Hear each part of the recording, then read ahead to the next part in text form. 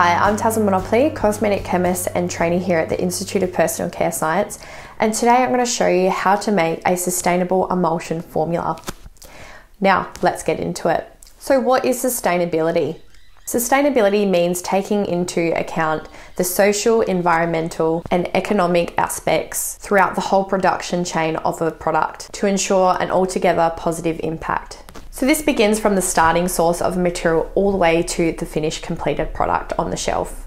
Now, sustainability doesn't necessarily mean low carbon footprint. This is because of some of the heat and processing steps involved that use a substantial amount of water, therefore producing large carbon footprints without even recognizing it. If you would like to learn more, please refer to Belinda's other video on sustainable and carbon neutral beauty. The link is below. Now, what do we need to consider when making a sustainable emulsion?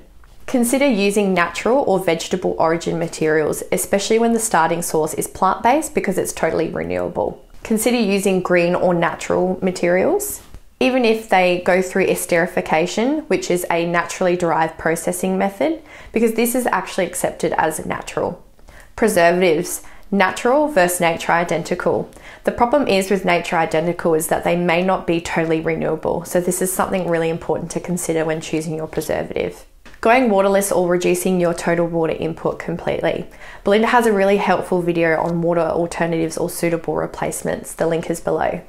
Using upcycled ingredients. What are upcycled ingredients? They are a bypass product of making other raw materials.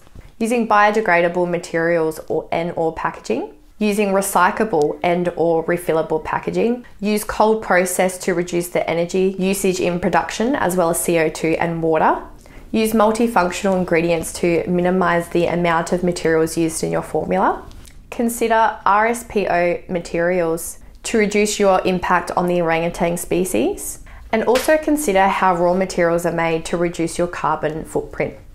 Now, let's look at how to put a sustainable emulsion formula together. I am going to be providing a basic full formula and method with this video, so if you would like a copy and access to all our other free formulas, please email us below. Now, first and foremost is our water continuous phase. So we can either use less water or use a completely different alternative to begin with. If you watch Belinda's previous video on water alternatives and replacements, she does mention a couple of really good replacements. One of them is hydrosols. Now, I've chosen a hydrosol for many reasons. Number one, there are so many available. Number two is that they're quite cost effective and very easily to get your hands on. And number three is they're actually a bypass product of making essential oils. So they're actually considered an upcycled ingredient. So very sustainable. Next is my humectant, and I've chosen the Zemia propane diol. This has some really good environmental sustainability benefits, such as significantly lower greenhouse gas emissions and lower energy consumption during its production. Now, next is my oil phase. Now, referring back to what to consider in this video, I did point out that it's a good idea to consider using a multifunctional ingredient, and this is what I have done. So I have chosen to use a polymeric emulsifier here for a few reasons. Number one, that it's a multifunctional ingredient. It acts as a rheology modifier and also an emulsifier. So we are minimalizing the amount of raw materials we're using in our formula. I have chosen Life Nude as my polymeric emulsifier. This is because it is sustainable, plant-based and renewable. It's also cold processable, so it's going to really reduce our energy usage during production. It's also PEG and mineral oil free, high natural origin content, and inherently biodegradable, non-microplastic, and it's also RSPO and MB certified. Next is my emollients or lipids. Firstly, I've chosen Miratil 318. This is a naturally derived material and it's also RSPO certified. Next, I have chosen a natural plant oil. I've chosen avocado oil, but of course you can choose any other plant-based or vegetable origin lipid, because if their starting source is plant-based, remember it's renewable. Next is my preservative. I've chosen the Cosmoderm Multi-Meg by Cosmetec. This is a naturally derived preservative. It's also EcoCert approved and RSPO and MB certified. Now, because I'm using natural plant oils in my formula, of course we have to add an antioxidant. So I've just gone with tocopherol. This is naturally derived. You can also use up to 0.5% of an essential oil. Essential oils are plant-based, so again, they are totally renewable. And last but not least is our actives and extracts. Now we do recommend using up to 5% of actives and extracts. So this 5% can be all extracts or all actives, or we do highly recommend using a combination of both for that 5%.